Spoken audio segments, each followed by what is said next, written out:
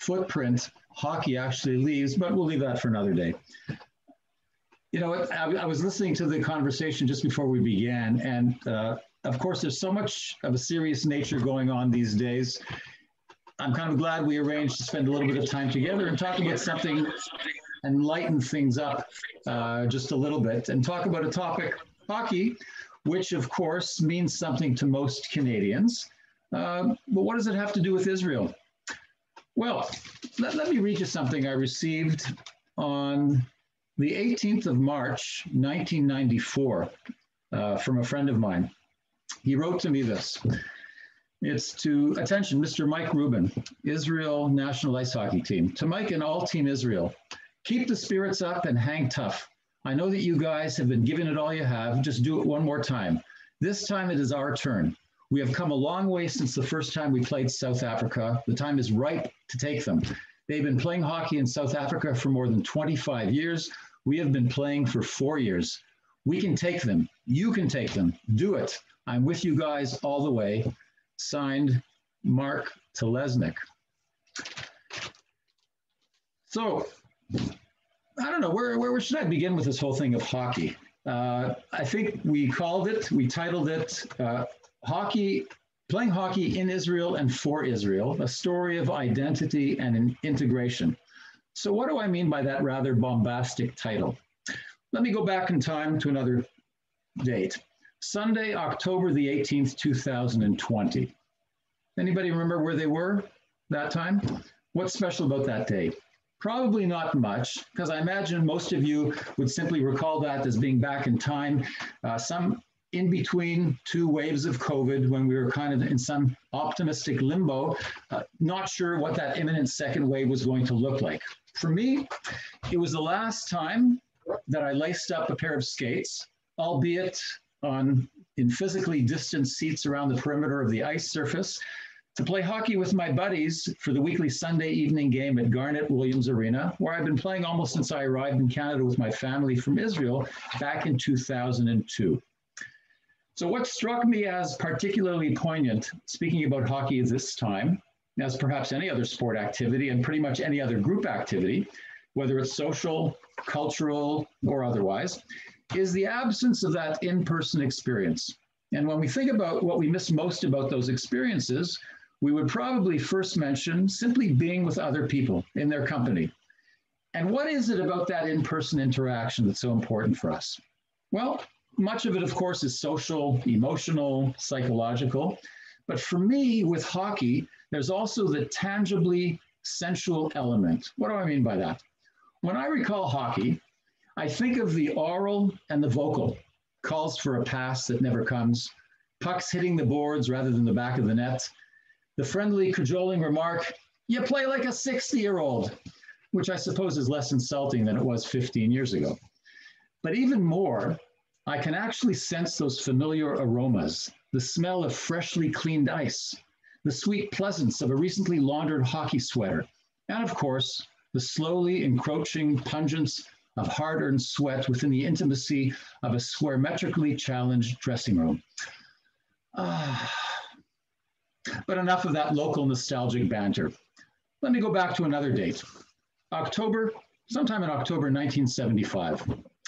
It was the first time I ever played organized hockey at age 16. Although we did have a skating rink in our backyard for a couple of winters a few years earlier, I'd been convinced by my friend, a very talented goaltender, that I should come and play with him in what used to be called the NYHL, the North York Hockey League. And of course, deluded by my vanity, I agreed. Despite my limited abilities, I was able to endear myself to my teammates by working hard and scoring a fluke goal in my first game. But there was one game not too long after that, and I should mention that at that time, I wore a kippah all the time, and I wore a kippah to my hockey games. And of course, I needn't tell you that in most hockey leagues, certainly back in the 70s, my friend and I were the only Jews on the team. And the people who played on our team were far from those whom you might call familiar with Jewish culture and Jewish practice. However, there was one game, I don't remember the team we were playing, but a rather disparaging remark regarding my religious affiliation was made by a member of the other team. And I remember one of my teammates, Ray, with hair down below his shoulders, missing a tooth in the front. I won't say that, looking like a typical hockey player, but somebody whom I might have expected to be and show that he was indignant about about a girlfriend or about his hockey play. He got up and he knocked that player over the boards into the opposing team's bench. And that struck me as something that stayed with me for a long time, because here was this person who never probably had much contact with Jews, but because I was a member of his, he felt that it was incumbent upon him to defend a player that was insulted by the opposing team. And that was something that stayed with me for many, many years in terms of my hockey experience. The idea that hockey is not just something you watch on TV, but hockey is something you can play and find something in common with those with whom you might not find much else in common. And I didn't really have a lot of appreciation for that before that, because I wasn't one of those kids whose parents got up early on a Saturday morning to drive them to hockey practices. My activity of choice, or I should say my parents' choice, was junior congregation at Beth David on Saturday mornings. Okay, let's jump to Sunday, November the 25th, 1990. I'm just going to share a screen with you for a moment.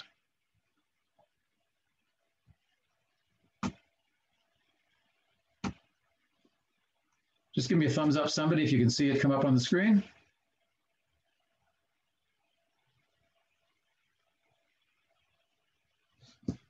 It's black right now, Michael. It's still black? Oh, okay. Still black? I see my connection isn't great. It's frozen. Can you hear me, Cora? The map's there? We can see it now. Fantastic. Thank you for your patience. So if you can see my cursor, on that Sunday morning in 1990, I was in a small town in the Czech Republic called Český Těšín on the Olza River, just across from a similarly named Polish town of Szczecin. I just pulled out my skates from my rental car and gotten onto an outdoor rink where adults and kids were playing shinny. So I might ask you, what the heck was I doing in the Czech Republic on the border with Poland in November of 1990? Well, let me just go back for a moment. I'd been back in Canada for 3 months, having lived in Israel for 5 years, just before I was supposed to be inducted into the army. I worked at a place in Haifa, the Lilbeck Education Center, doing all sorts of activities with exchange programs, including with Germany, and having immersed myself in academic and experiential study of the Shoah, and deciding that before going into the army, on my way back to Israel, I was going to stop and visit everything I could having to do with the Shoah in Poland. And so I rented a car in Belgium, remember that country, it'll come up a little bit later, and drove across Germany. Keep in mind, 1990, I traveled through what used to be East Germany, stayed in Weimar overnight. This was 5 months after the Pink Floyd concert on July the 21st, 1990, and I happened to be in Berlin at that concert at the Berlin Wall with an exchange group back in 1990. So here I was 5 months later driving through Germany, and I decided just before I stopped on my way to Poland, I stopped at the border here because I did notice these people playing hockey. And so they might ask, whoa, so hold it. You got the sense of where I was going in terms of my travels.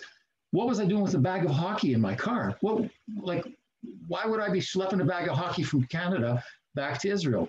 Well, let me give you some setting for that. Back in 1989, I'd found out somehow that there was some hockey going on in a place called Ramat Gan at a very oddly shaped ice rink.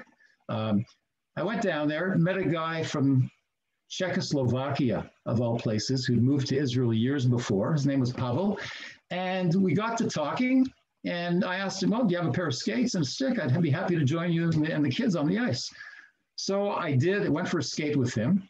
And to make a long story short, that was my introduction to hockey in Israel. Ended up playing for that Ramat Gan team. They'd set up a league around that time. And when I went back to Canada, I decided I was going to bring my hockey equipment with me. So why was that an impressionable experience for me? Because kind of anticipating, but not having a clue what awaited me in Treblinka, in Auschwitz. And if you take a look here, I'm going to move the map a little bit. Hopefully it works. Ah, there we go. Just give me a second here. So I happened to be right near the Polish border, and I was on my way to Auschwitz, which of course is Auschwitz. Stayed in Cracovia overnight, and then drove to Auschwitz the next day. And perhaps having that hockey bag with me and having hockey equipment with me was something, I guess, in anticipation of the challenging experience that awaited me in Poland. You might call it a bit of a security blanket. Something that gave me a sense of comfort and familiarity before embarking and immersing myself in what I knew was going to be a very challenging experience. And of course, that experience in Poland is a story for another day. But I thought that was important because this is something that stayed with me and was a very significant part of my experience in hockey internationally with Israel in the coming years. Whoa. You know what? I'm just thinking, this is kind of getting out of hand. I said we were supposed to be talking about something on a bit of a lighter scale and not getting so heavy with this. This is more like what I would do on my Parsha Plus classes on Thursday for those who are so masochistically inclined.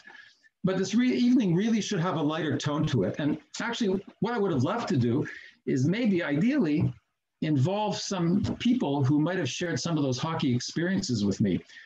You know, perhaps I could ask my partner Iris to join us. But actually, you know, when I think about it, I really met her after I had most of my international experience. And I think she only saw me play once in any case, and that was here in Canada. And besides, she'd be more familiar with the complaints about pain and fatigue than any of the really interesting narrative. All right, so I won't bother asking her. Maybe my father, although I think my parents only saw me play once in competition, and you know how subjectively clouded a parent's recollection can be. So let's forget about that. You know what? I got a better idea. Let me see if I can get a friend of mine to join us. Oh, remember that letter from Mark Telesnik? He's somebody who was involved with me for quite a while. Let me give him a call. He lives in Israel. I'm just going to try to reach him now. Maybe he's got a few minutes to join us here. Give me 1 second. If you'll indulge me for a moment. Let's see if I can find him here. All right, just 1 second here. Let's try calling him.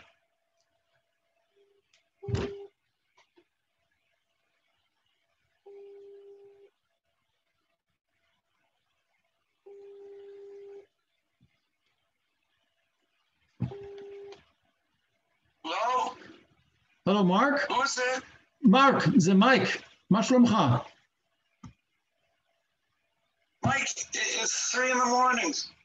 So what? You never sleep. All right? Is everything all right? You never sleep anyway. You know what? I should have called you before, but I'm here with my congregation. I'm supposed to talk a little bit about my experience with hockey, Israeli hockey. And as a matter of fact, you know, I didn't think of the connection, but I read a letter from you that you wrote to me just before the South Africa game in Barcelona in 1994, you know, wishing us the best of luck. You know, we lost to them the last time. So I thought, you know, you'd be It's 3 in the morning. all right. So what? You're already up. What's the difference? I was just thinking, how would you like to join us? I'll quickly send you the Zoom link. Maybe you just want to join us for a few minutes and we can share a little bit of nostalgia with the group here. What do you say? Yalla. Okay, I'm sending the Zoom link right now. Okay. But you're going to tell them all the funny stuff that you did, man. Well, I started off a little heavy, so I thought you might lighten things up a bit. Okay. I'm waiting for you to come in now. Okay, I just sent you the link. Okay, take me a second to turn it on. Okay, no problem. Hopefully we'll see you in a minute. Thanks, Mark. I really appreciate it. Okay. All right. No, I'm kind of glad I thought of that because it was getting a little out of control with my philosophical approach to this thing. I think let's try to do things in a little different manner. So let's get rid of that map. I think that's a little heavy as it is. And hopefully Mark will be with us in just a moment.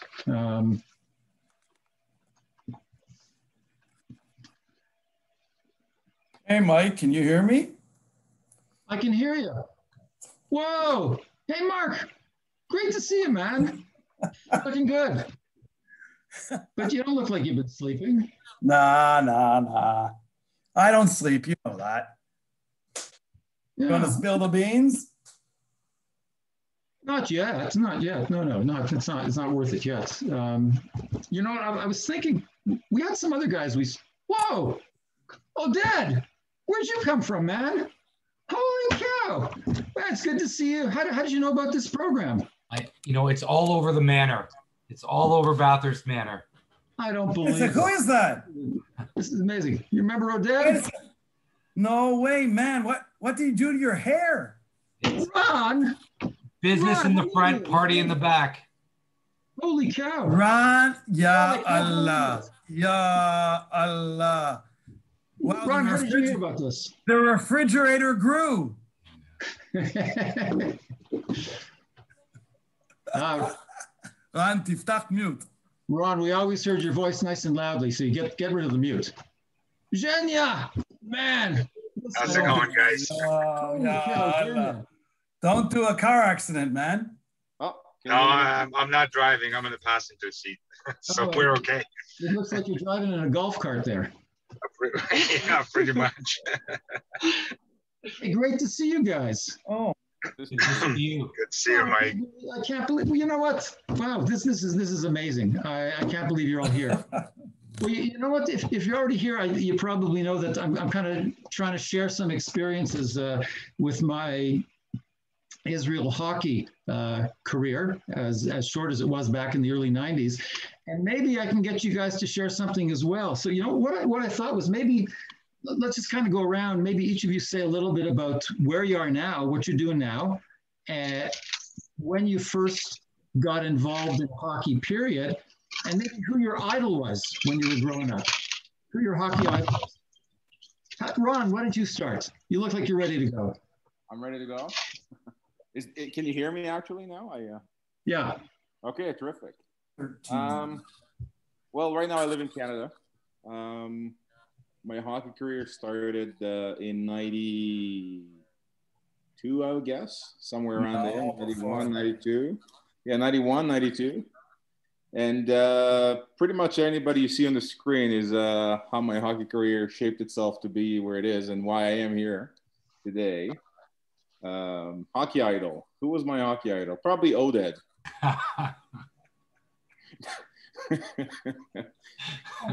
You have learned tact, Ron. I must. You're with it. You're with it. Listen, you got to give some happiness to this guy. So. At our age, we'll take anything we get, Ron. It's okay. Not a problem. All right. Mark, what about you? Okay. So I'm actually in Toronto, but I live in Israel. I'm here on a short sabbatical. And we were cleaning out one of the closets in my mom's apartment, and I found my first hockey shirt. So I used to play for the Mighty Mites of the Finchhurst Boys Club. I was number 6, Ronnie Ellis. I was 6 years old. I guess I was 6 years old. And I played hockey for a while in Canada, and then I moved to Israel when I just finished university, and I figured I would never play hockey again. But I took my skates just in case. And in 1986, the very first ice rink was opened in Israel, and I taught skating and ice hockey there. And then down the road, I got to meet, probably in order, I got to meet Mike, and then I got to meet Ron, who was this Israeli kid. He was 13 years old. He taught himself how to play hockey and to skate. It was like a refrigerator on the ice. He's actually gotten smaller since then. And right away we saw that this guy was going to be able to play hockey. He knew exactly what he was supposed to do. And he was only 13 years old. He had never played. And we actually got him into the first tournament Israel ever played. You were supposed to be 16 and we lied about his age. He was 14. We lied about a lot of things in that first tournament. Then I met Oded. Oded was at that tournament. And then the next year, or 2 years later, I met Zhenya. And we spent a lot of time in cars driving back and forth between Haifa and Bat Yam. Yeah, cool.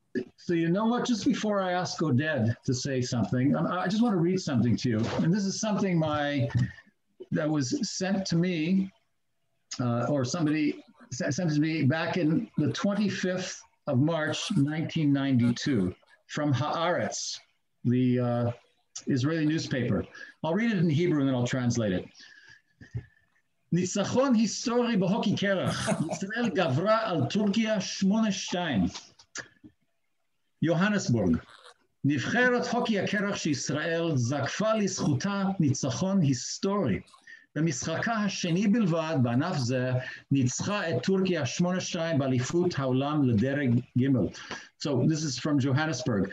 Historic victory in ice hockey. Israel defeated Turkey 8-2. את השערים לישראל הבקיעו עוזי לי 3, וורד פרסון 2, מרק פלזניק, עודד אורגיל ורן עוז. רן, תיכוניסט כבן 16, הבקיע את השער היפה ביותר במשחק, וזו הפעם השנייה בלבד שהוא מופיע על משטח הוקי קרח. Things sometimes get exaggerated and changed a little bit, but it says that the goals for Israel were scored 3 by Uzi Lee, 2 by Ward Parson, 1 by Mark Palesnik. Spelling isn't their strength, I guess, with hockey players. Oded Orgil and Ron Oz. And Ron, a high school student, age 16, scored the most beautiful goal of the game. And this was only his second time that he was on a regular-sized hockey rink. The second line, I shouldn't spoil it by reading the next line. המשחק הראשון, נחלה ישראל תבוסה מידי ספרד 4-23. In its first game, Israel suffered a rather devastating loss, 23-4 to Spain. Anyway, on that note, I'll hand things over to Oded. I don't know. I can't beat that, Mike, after that synopsis. Again, I'm Oded Orgel. I was born in Israel. I was unique in the sense that I joined the team actually from Canada. I live in Toronto with my wife and 5 children. My first experience with Hockey Israel was I was actually articling in London, Ontario as a young lawyer. And my mother called me up in January or February and said, do I know of a goalie with an Israeli passport? and I said, I know lots of Jewish kids who play hockey. Why do you need to go? My mother didn't know anything about hockey. And she said, they're sending some team from Israel to South Africa. So I said, listen, if they're so desperate to look for a goalie in London, Ontario with an Israeli passport, tell them I'll put on the pads. And I spoke a couple of days later with the coach and he said, no, we found a goalie. I said, okay. He goes, tell me about your hockey experience. I said, look, I played as a kid. It's not been my main sport, but I played intramural. And he goes, wait a minute. You have your own skates? I said, yeah. He goes, you know how to hold a stick? I said, yeah. And 6 weeks later, I flew to South Africa and got to meet all these, well, actually January the year after, but I got to meet all these guys and got to experience, yes, the 23-4 loss, the 8-2 win, and where I scored a goal. I think that was my one and only goal in international hockey. But yeah, it's been quite an experience over the last almost 30 years with Israel hockey for me. Wow. Thank you, Oded. Now, Jenny, I'll turn to you because I know if you'd been playing with us in 1992, we might have won a couple more games. I have no doubt about that whatsoever. So, Jenny, maybe say a little bit about... Yeah, well, first, thanks for inviting me to do this. And like Oded said, I don't think anybody can meet your introduction, but I came over to Israel in '92 in September. So I came from Russia. I was born in Krasnoyarsk, Siberia. So I played my hockey there. I was fortunate enough to, have some elite coaching over there and play at that level. And I think it was 16, just turning 17 when I moved to Israel. And then, funny enough, actually, when I moved over there, I was hoping to find some hockey, but I wasn't sure. So the way life works out, I guess, my dad actually went to the mall in Haifa. And I don't know if you guys remember, I can't remember the name of the mall. It was too long ago, and he saw there was a small rink there, like a skating rink. So he went to shop with my mom, I think, and they saw the rink and went to talk to some people, and apparently met another Russian guy there, Yakov. And from there on, it just somehow Yakov knew the guys, the national team, and then I think in 93, I guess, was my first time when I went with the national team. It was at South Africa, I think, the first trip.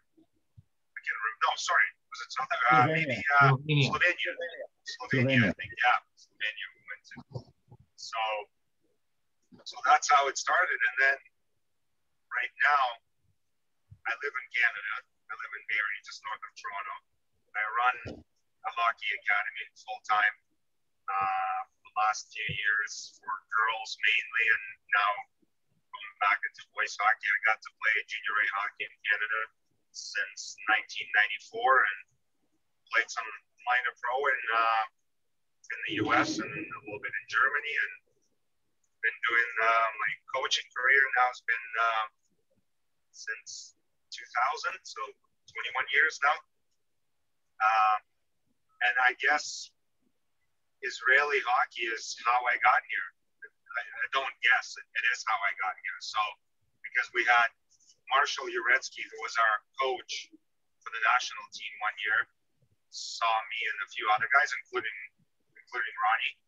And we got a chance to go for a tryout in 1994 in the summer. And we went to Bellingham in Washington in the BCHL.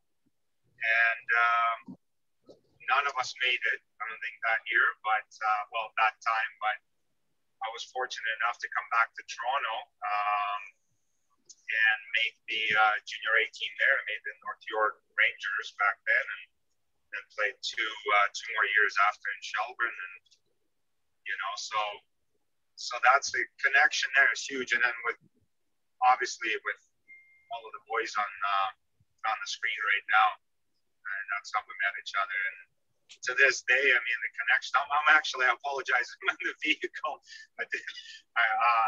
I have to go to a meeting, and I'm actually in Florida right now with our girls team, out of all places. And Odette's daughter is actually with me over here to do some hockey. So I have to take care of her here while we're down here.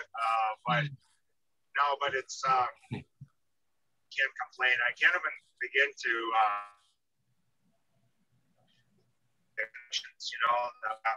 guys know my friend Sergey, Mike, all of you guys know him. He's in Toronto. We met through hockey in Israel.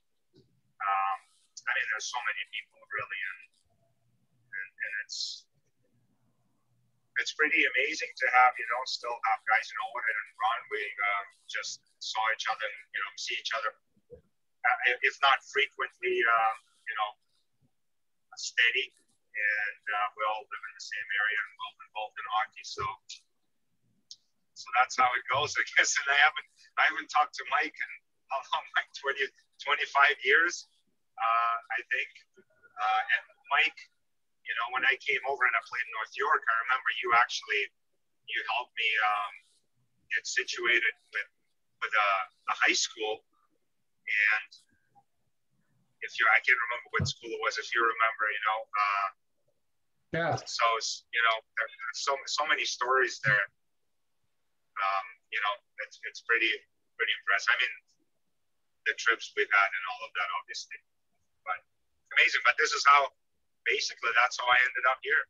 I don't know if I would have ended up in Canada if I did not go to Israel and play for the Israeli national team. And being the captain for 4 years, 3 or 4 years on the team, that was a privilege. And I started at a young age. I think I was only 18 when I was picked captain. So that was a privilege to do that.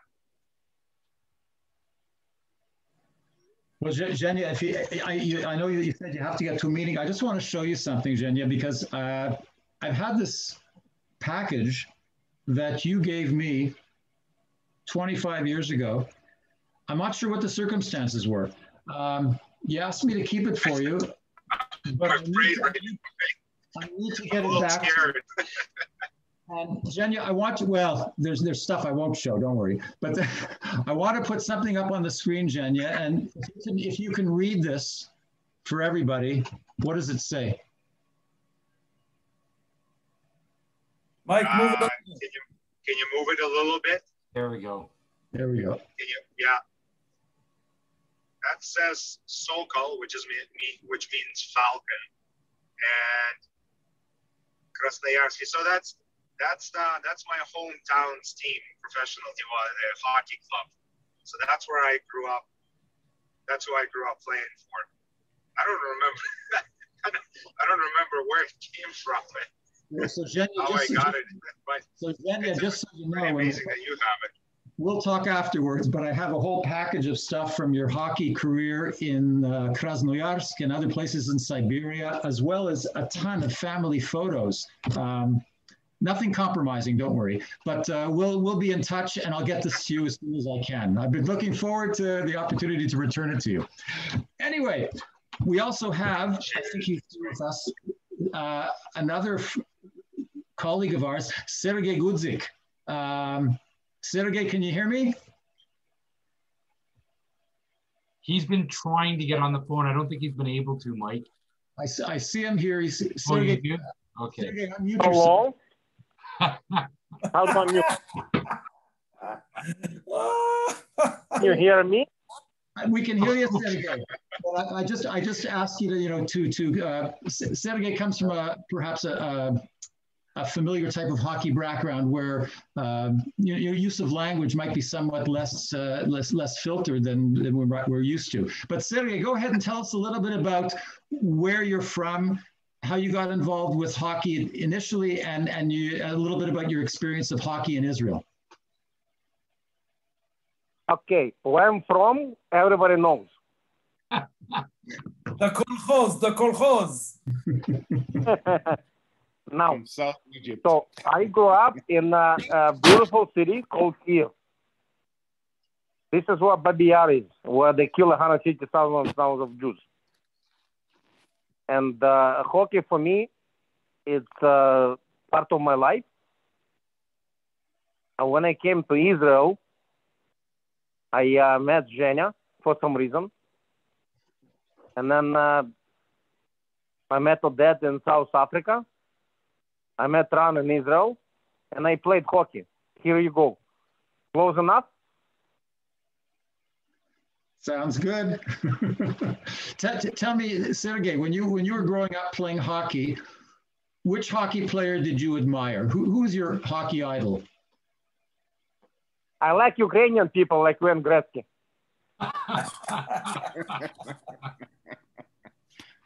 You know, when Walter had a stroke, he forgot English. He spoke Ukrainian. Just FYI, just so you know. That's news to me, but and, I like, otherwise, I like myself. Very nice. I'm very good. I don't like Borat because he said that he was bad-mouthing, people who sell F-35 to Israel. I don't like him no more. And other hockey players who is nice is Oleh Kharapov. I like him. Okay. All right. Let me ask you guys, and whoever wants to go first. Tell me what was the craziest memory you have of hockey in Israel? So I'm going to tell one to start off with. And Mark kind of hinted at this before. I remember when we were first, before there were all the facilities that you might have liked to have, such as an Olympic-sized rink in Batula, the national team used to practice down in Bat Yam at a decently sized rink, but not Olympic size, of course. And of course, most of us who came from Haifa, we had to drive down there. And the ice times that they gave us for practicing were from between about 10 at night until midnight. I don't remember which day of the week it was, whatever it was. And so we would drive down from Haifa. We'd spend 2.5 hours, finishing well after midnight. And then I remember driving back. I had a small Suzuki Jeep at the time. And there were 4 of us in the Jeep, 4 huge hockey bags piled on top. Michael, you had SUV, not Jeep. SUV. Oh, I should have been so lucky. I appreciate your creative memory, but it was only a tiny Jeep, and small it was. And we had to, even in the middle of winter, now it's not that cold in Israel, we had to leave the windows open because, unlike most Canadian facilities, there were no shower facilities at Bat Yam. And after playing 2.5, 3 hours of hockey, you can only imagine the aromatic experience in a small Jeep for a 2-hour drive up north, dropping people off. And I remember getting home usually about 3:30 in the morning after those practices. Anyway, that's my recollection. Anyone else have anything else they'd like to share? Oded? I'll give you a couple. One was just my first experience with Israel hockey is when we arrived in South Africa, and I came along with 4 or 5 other guys to meet all of you back in early 1992. So I recall distinctly, we flew in on March 16th, 1992. And the guys from Israel were coming in. You guys came in the following morning. You took the overnight flight. And what was interesting was I remember somebody telling us, don't unpack your bags because tomorrow was the referendum in South Africa, whether de Klerk was going to continue on with the reforms against apartheid. And that this was the first tournament, 1992 international tournament that South Africa had held, I think, since 1967 or thereabouts. Mike, correct me if I'm wrong. Yep, you're right. I literally just remember that, and again, we all got to meet the Israeli guys, who came off the plane at, you guys took the red eye, and you arrived right at the rink. We met you there, and I'll share that story, and if I may share one more right after that. So literally, I remember meeting, that's when I met Run for the first time. I met all you guys for the first time. And there was an international rink. And we're all gathered by the rink. Everyone's saying, hello, how are you? It's great to meet you. And finally, someone said after 5, guys, listen, we got practice. Let's go get changed. So everyone starts picking up their bags except for one kid, this 6'1", 185-pound kid named Ron Oz. And he starts undressing right there beside the rink. And I said, what are you doing? He's like, I'm getting dressed for hockey. Said, no. We go into the dressing room. There were no dressing rooms, obviously, in Israel. So that was my first experience. And Ron had to learn all about, never mind of what a blue line was and everything else in Israel. So that was one. But I will say my craziest experience was, again, I suspect you guys will remember this. We had training camp in, I think it was one of the preliminary tournaments where we were in Sofia, Bulgaria. Right. And we had an exhibition game, and we finished the exhibition game at around 11 or 11:30 at night. And the plan was to take the overnight bus so that we would arrive in Ankara, Turkey, the following morning at about 9:30 a.m. It was supposed to be a 9-hour bus ride. So we all piled up. We were supposed to get a deluxe tour bus. And bottom line is the tour bus was a little bit small. It was a little bit better than a school bus. All the equipment went underneath, and suddenly there was no more equipment to go underneath. So they piled it into the back row. The last 6 rows of the bus were taken. I don't know if you guys remember this. And we were basically, everyone piled next to each other. Long story short is this 9-hour bus ride turned into a 21-hour bus ride. From midnight, the night we arrived at the hotel. And Mike, I'll one-up you. If you think driving for 2 hours with 4 guys in a Jeep is, if you remember, 9 hours, 21 hours with the equipment stinking in the back, and then everybody, and there's no McDonald's or anything to stop on the side of the road, if you guys remember that. Anyway, so that was like the crazy 21-hour bus ride with, again, and people did not like each other after that. I literally remember sitting next to you, Mark, for part of that. And I think I chose you because you're, no disrespect, you're not the biggest guy in the world. So next to you. I mean, I've got lots more, but that's all that we can talk about probably, that's not PG rated. Okay, so I'd like to tell something really short, and it's not going to be about hockey. So I had the pleasure of coaching the junior national team together with Mike. Mike and I were co-coaches. Ron was the star of that team. Ron was, I guess, 16 at the time, 16 or 17. And the tournament was in Lithuania. And we had spent a lot of time training. We had worked really, really hard with this group of kids for a long, long time. And we decided that when we took this on, that it was not just going to be about hockey, that this was going to be an educational environment. And I'd like to relate two things that happened to us that I'll never forget when we were in Ethiopia, in Lithuania. So the first one is, it was Purim. Right before the tournament, it was Purim. And we got to Vilnius and we visited the shul. And there are very, very few congregants in the shul. And that was the day before Purim. And they told us they hadn't read the Megillah, the shul, for ages because no one knew how to do it. You guys should know that your ritual, what's your job in the shul, Mike? On a good day, they call me ritual director. Ritual director said, okay, tomorrow we're going to read the Megillah together. Mike spent the next day buffing up on his Megillah reading. And for the first time in about 20 years, there was Purim in that shul. And it was amazing. Like people were crying. I remember crying through that entire Megillah reading. It was just an extraordinary event.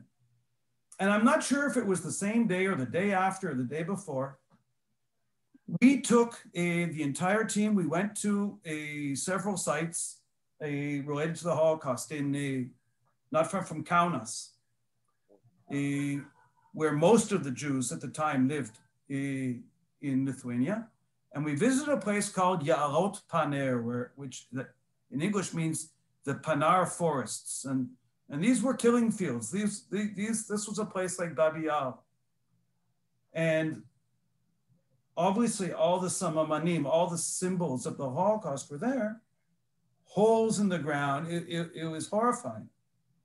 But we met people there that were sort of taking care of the place.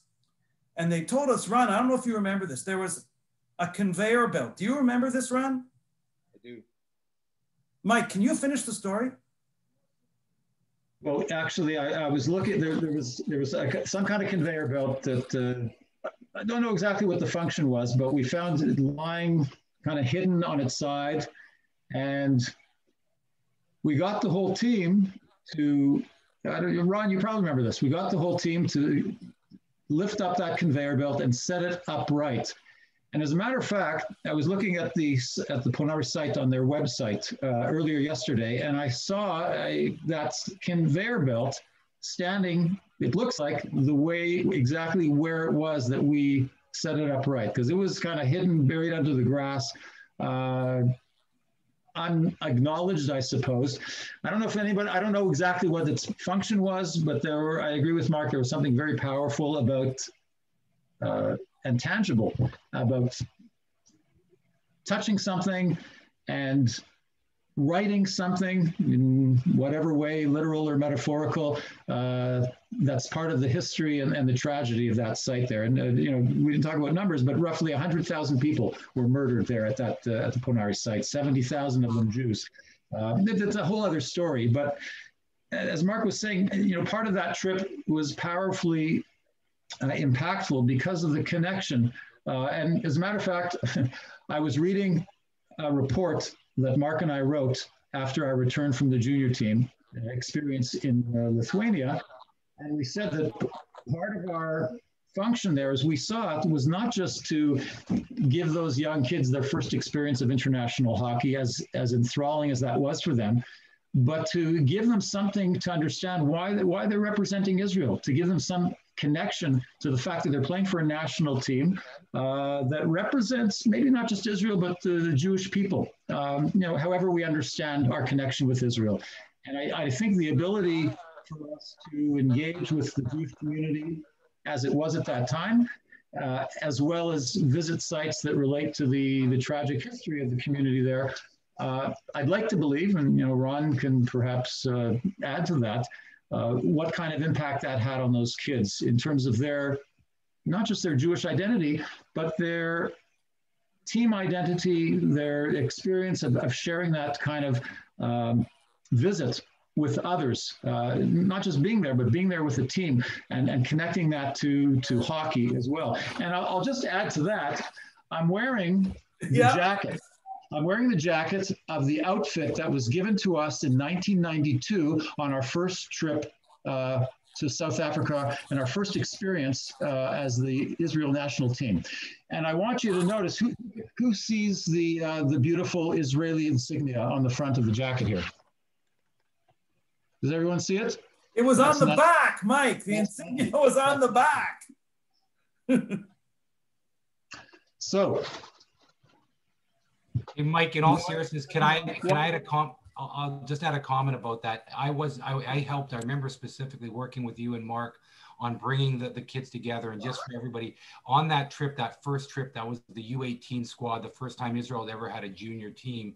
And I believe about 11 or 12 boys came from Israel, and we brought 8 or 9 from Canada. Who had through their lineage, through parents who were Israeli or had been born in Israel. And I won't bore you with some of the stories of how we got certain kids Israeli passports, which is a story in itself. But what I would say, just to touch on what you talked about, Mike and Mark, was for me, what was interesting was, Mike, we talked about this just the other day. Of those 9 boys, at least 6 or 7 of them within the next 2 years made their first trips to Israel subsequent to that trip, and their connection and what Mike and Mark had brought to them. I mean, for me, I joke. I mean, hockey is the Israeli Canadian sport. It suits Israelis. It's fast. It's aggressive. You got to cheat a little bit sometimes. And again, it was just something, again, to what Mike talked about, to bring the connection of those young men, who many of them went on to play for the Israeli national team for a number of years after. So it was just something, and I unfortunately couldn't make the trip. I did all the organizing and the schlepping in Canada. I think my dad went on that trip, and my younger brother played with Run. That's right. Your brother was there, Oded. I know, yeah. Oh, sorry. I'm go back to the original question, was the craziest story that you can recall in hockey. So if you actually think about this, for me, it all ties together.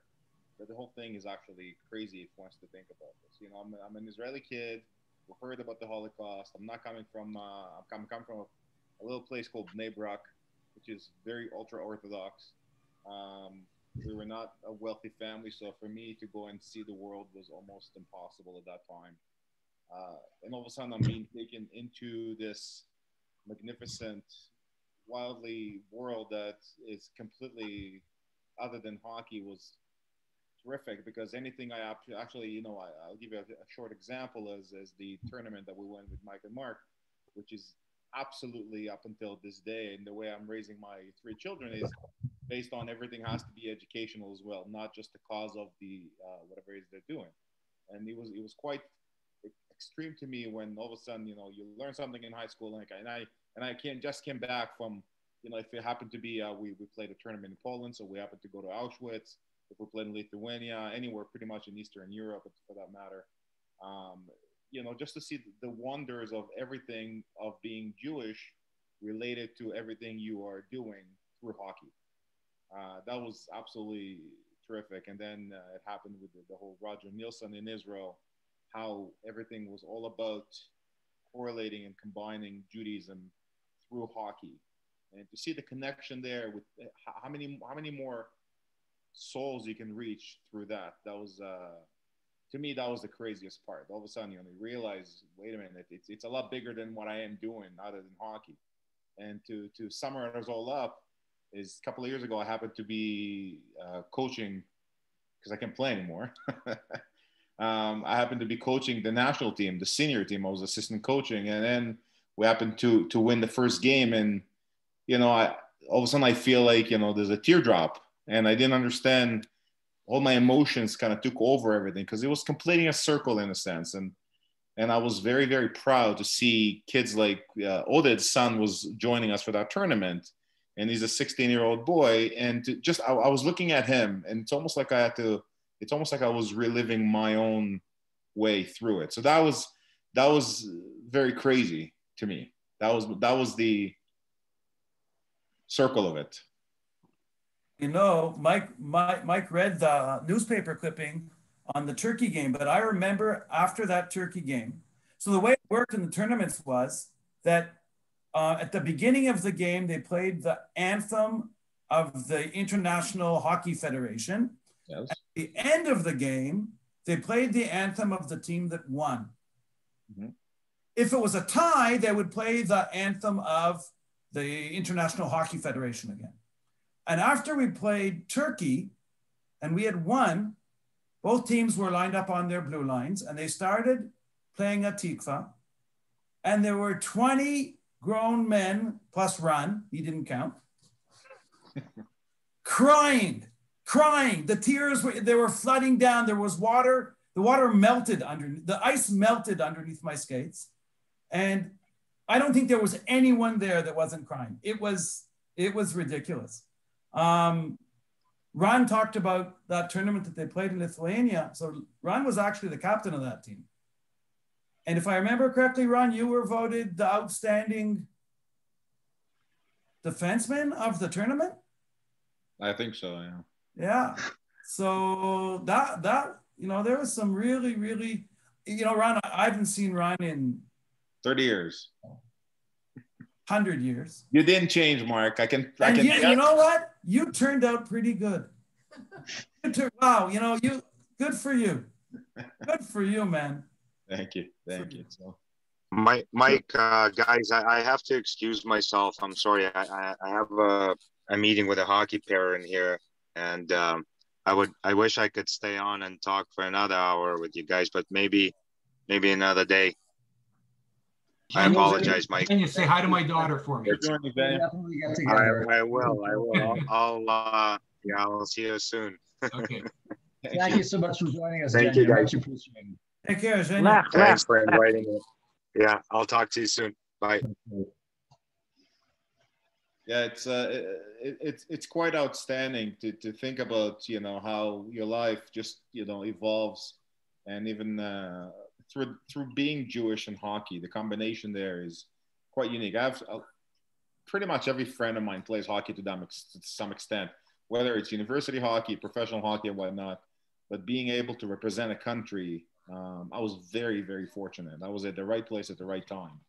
And other than being extremely blessed with that, is the fact that, you know what, now I feel the urge as contributing back to something that gives so much to me.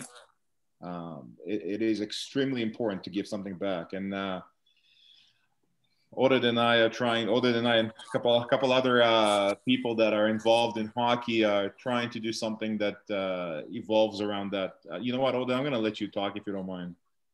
Again, for me, it's been, again, I'll share with everybody. My story is such that I feel so blessed, as everybody else has said. I got to play on the first Israeli national team. I got to play with my brother, who played with the national team for a number of years. And then now my second son is hopefully going to be on the national team. And Ron and I, as he just mentioned, we're working with the Ice Hockey Federation of Israel, and we're going to get Mike and Mark and Sergey and a bunch of other people involved in building out the program, with the hopes that actually my daughter is going to play on the first ever Israeli national team. So you can tell in Hebrew, I have a little bit of a machala. It's a little bit of a sickness about hockey. But I mean, I think as one of the things from Ron and my perspective is we really, and I touched on it earlier, I mean, bringing together Canada and Israel, I'm involved in a number of different things. I mean, you know, we want to, you know, tie, you know, both from a Zionistic, from a Jewish perspective, all the different areas. So yeah, we're working on something again to really, you know, to bring the game of hockey and to connect Canadians and Israelis together on so many different levels. I mean, and hockey's just one. I mean, hockey's been played at the Maccabi for the last few years. It's been a lot of fun, and you know, so I mean, I can get into details, Mike. I don't think that's what you wanted to hear, but again, hockey's touched my life. It's crazy and it's the friendships that we've made over the last 30 years have been incredible. I just want to share a couple of kind of diametrically opposed experiences with regards to a couple of games in which we played way back. And it says, I think, something about our understanding of of good sportspersonship, understanding what we're doing there in terms of representing a country, having a certain sensitivity of competition and fair play. And so, and I only learned this after the games because as a player, we weren't really privy to everything that was going on. So what am I referring to? We had that first tournament and a first victory over Turkey back in March of 1992. But in order to qualify, because of the emerging nations from the former Soviet Union who had to enter the hockey pools at the lowest level and make their way up, there was a qualifying tournament in order for Israel to participate in Slovenia the following year. And Oded mentioned the bus trip that we took in order to get to that tournament in Turkey, in Ankara, training in Bulgaria, and then traveling to Ankara. The teams we played against were Turkey and Greece. And so the first thing comes to mind, Turkey and Greece playing together, there's a war already before you even started the game. And there was that tension, but that's an issue in and of itself.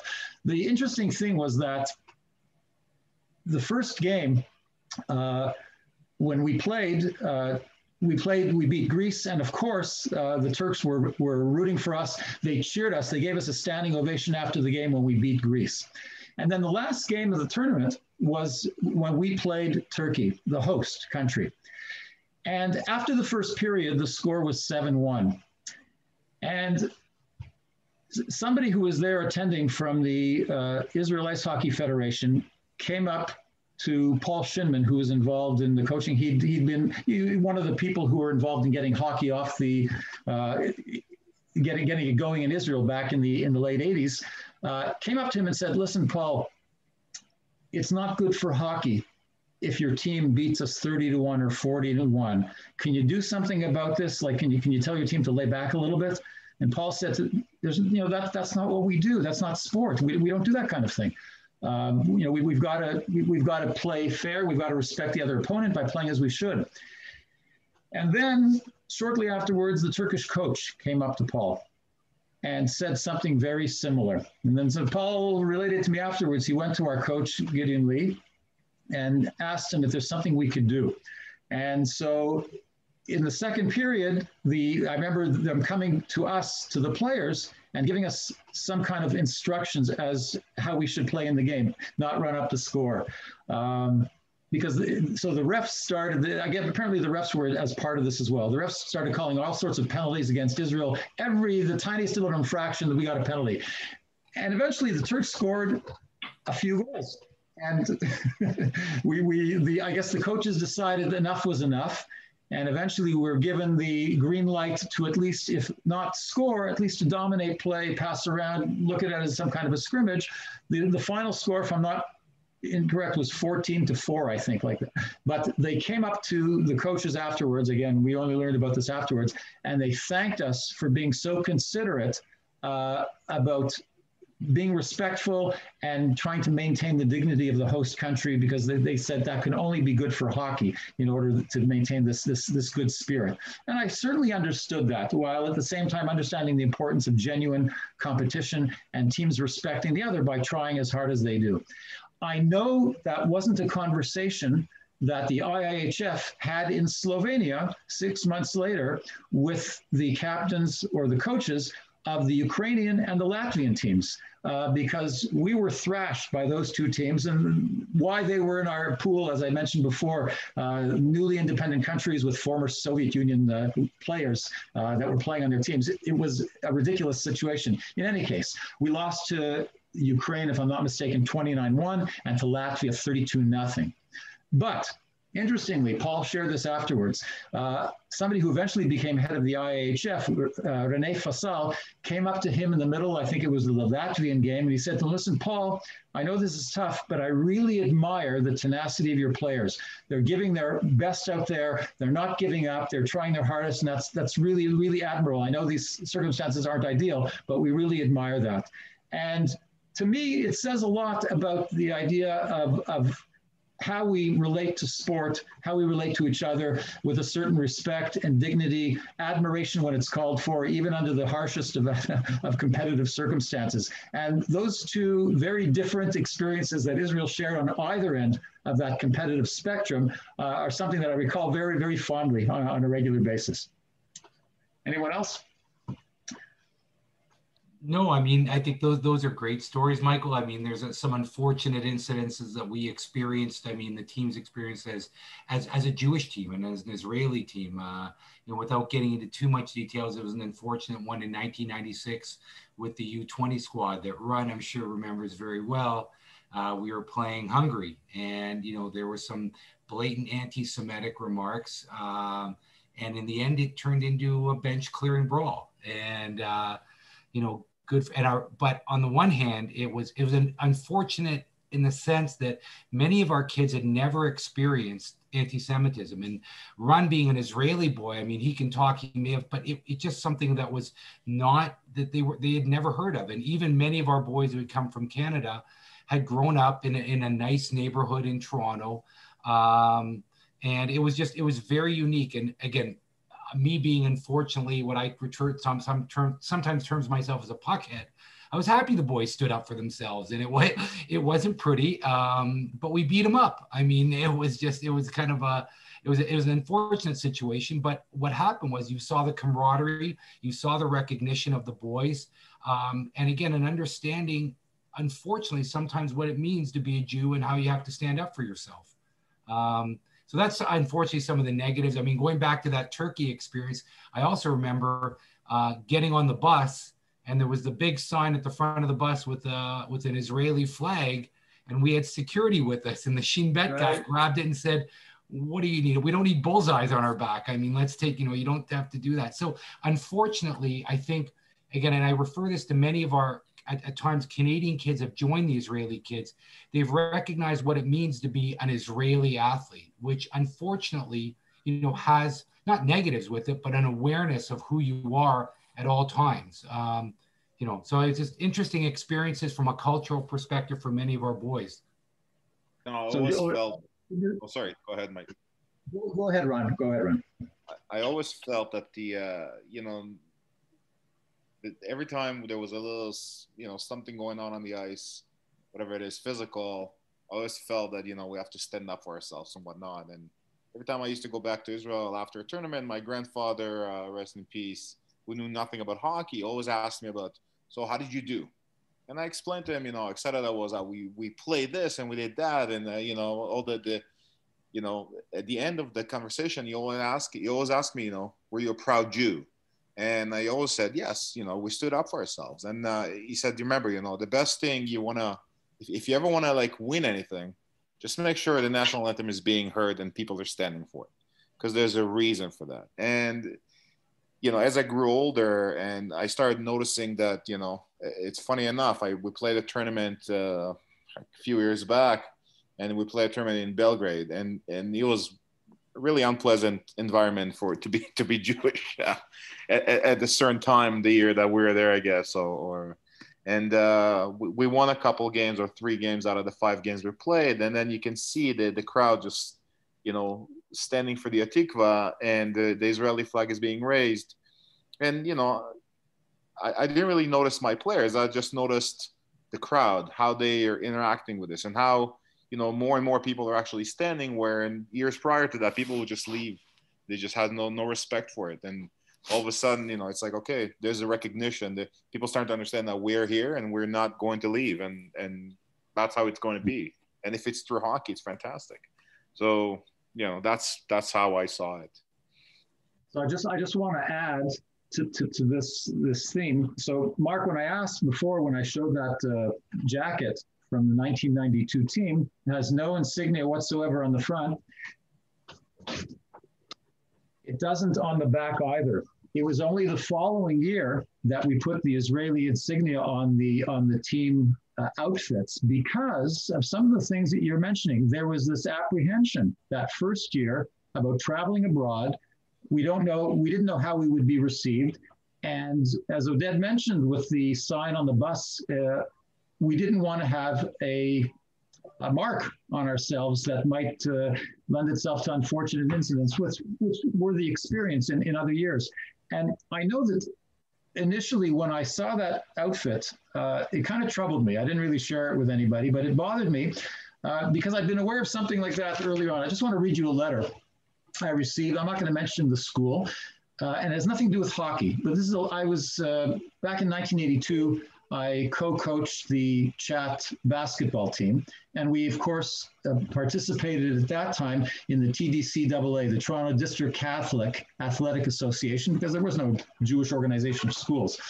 And we had an interesting incident at one of the schools, and this is a letter that was sent to us a couple of days after. To the coach of the junior basketball team of Chat, I would like to express my apologies to you and your team.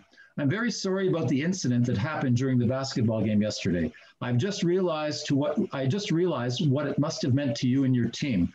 I would like to ask you not to take it against my school. I would once more like to express my sincere apologies. Yours sincerely, whoever it was. So, you know, growing up in a Jewish environment and going to a Jewish day school, until that incident, I really had no real experience with anti-Semitism. Let's call it what it is. And when I came to Israel, you know, being aware of that in North America, the sense of pride that Ron and Oded and Mark have spoken about with regards to representing Israel, at the same time as we knew we may encounter some of those among our competitors and others who weren't crazy about the country, there was something about the pride of being there, hearing the Hatikva whenever we were able to win a game, and sensing that unique opportunity to represent a country with incredible pride. And when Mark shared before the experience, that first time we heard Hatikva in that tournament, there was nothing like that. And when you, if you ever have a chance to see the film Skating Through the Sand, which was made during the tournament, the second time we were in South Africa in 1995, a number of the players mentioned the fact how impactful hearing Hatikva in the sports competition, as with any type of experience where you're representing your country, but certainly in sports as well, to hear that. It's hard to imagine the pride that one feels when you have the ability to represent a country. Let's face it, there are dreams that people, there's fantasies that people have about being able to represent their country. I mean, people in Canada fantasize playing on Team Canada, to be able to represent Canada. That's a fantasy, because there's almost none of us would ever have that opportunity. Then there's a dream that people have. You know what? Perhaps if I work hard enough, they can dream about being able to represent the country. And then there's the reality of being able to work towards the point where you're actually going to be representing that country. And for me, to be able to experience that third stage of representing a country, for me in Canada, I mean, I'm probably the least skilled of all the people here on the screen in terms of hockey skills, but to be able to be in a position at the right time, to be able to play for a country, to be able to play for Israel, is something I would never even fantasized about as a young person, and never would have thought that would be possible, certainly in hockey. And I remember for me, that ability to put on that sweater for the first time, maybe I'll go get that sweater. I think I have it in my room somewhere to show you what it looks like. But to be able to put on that sweater, that Israeli national team sweater, and skate out on the ice for the first time with that sweater on my back, that for me was even more powerful than hearing the Hatikva. Just to be in a public place representing a country and being proud of having that on my chest and on my back was something I think that only those who've had the opportunity to experience that can fully understand. Incredible. Well said, Mike. Yep. Very well said. Mark, were you number 9? Yeah. Yeah. You know, that first game against Spain, when we lost 23-4, if I remember correctly, we were the only team that scored more than 2 goals on Spain. Correct. And I had my nose broken twice in that game.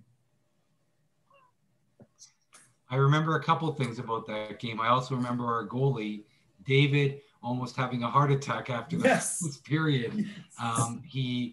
I think the one thing that people may not know, South Africa is at a higher altitude. It's not at high, very high, but the air is a little bit thin.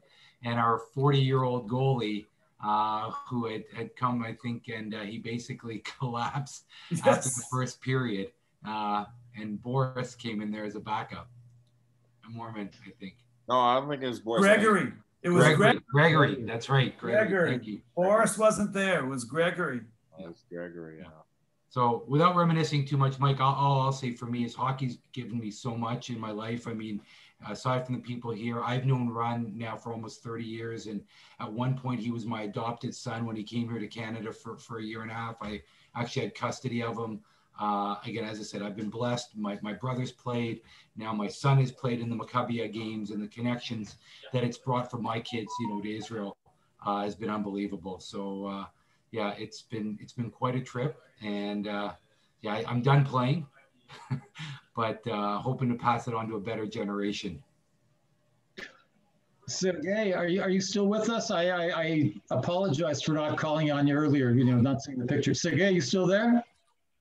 Yeah, I can give you my phone number. You could call me anytime, Mike.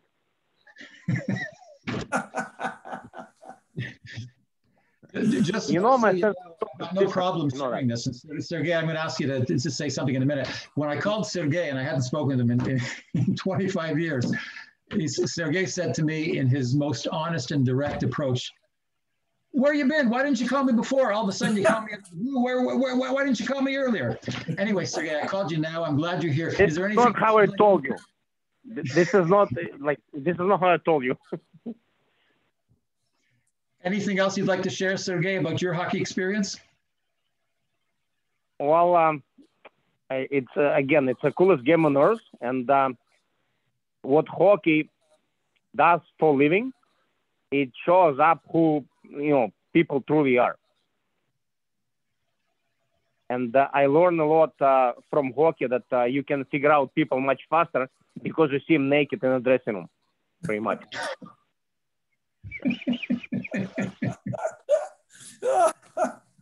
Okay. Sergey, it would be very difficult to say something after that. That would be a great end this conversation. Okay. Say hi to your brother Borat for me. Yeah, as usual, Sergey. Sergey's leaves it. Yeah, doesn't get any better. Oh, as a speechless. We wanted to leave an opportunity for people maybe just to ask a couple of questions, but I wanted to share one last quick story with you before we do that. One person it would be very negligent of me not to mention his name because he was a phenomenal guy and part of that first team that played together. The oldest guy in the team, somebody by the name of Roy Now. Phenomenal story about him moving from a place in Wawa, Ontario, not Jewish, fell in love with Engedi back in the 60s, moved there, ended up marrying somebody. There's a great story, and you know how all good mythology starts. There's some truth to it. Whether the entirety of the story has the veracity you'd like to believe it does, I don't know. But Roy lived in Engedi, and trying to get up to play hockey, whether in Jerusalem or in Bat Yam, was no small ordeal. So there is this wonderful story about Roy going out onto the highway by the Dead Sea at a bus stop, waiting there with his hockey bag and his hockey stick, holding it up like this, and people passing by without stopping to give him a lift, although he's trying to get a lift, because they just thought he was some shepherd with his shepherd's crook there standing by the side of the road. Anyway, Cora, we'll open it up to perhaps a few questions if anyone would like to ask. Great, thanks. If anybody would like to ask a question, feel free to unmute, or you can send a chat and I can ask it for you. And perhaps we can go to the grid now so we can see everybody. I have a question. Well, comment first. First of all, it was great to watch Jewish hockey hot stove. like watching Hockey Night in Canada. I'm curious